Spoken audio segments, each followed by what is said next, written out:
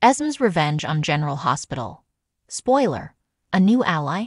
Hey guys, welcome to my channel, General Hospital News.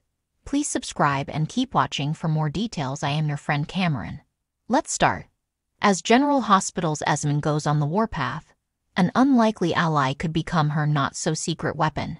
Not to put too fine a point on it, but General Hospital had Nicholas call it entirely correctly this week when he told Spencer that Esme was still the same Viper she always was. So in the wake of Nicholas' flight with his and Esme's son Ace, she's sure to hatch the mother of all revenge plots. Even if she wasn't a she-devil through and through, she'd probably do the same thing. As General Hospital's Nicholas exits yet again, here's how we know he'll be back. Of course, the deck is stacked against Esme.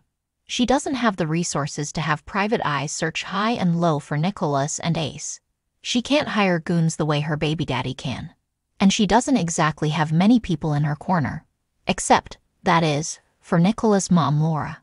Having been a bit of a hellraiser herself in her youth, Laura has taken Esme under her wing and showed her the kind of love that she could never expect from her actual mom, Batty Heather Weber.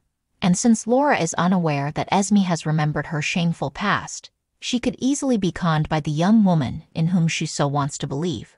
So what Esme couldn't possibly do on her own, move heaven and earth to locate Nicholas and drag him back to Port Charles with Ace, she very well could accomplish with Laura's help.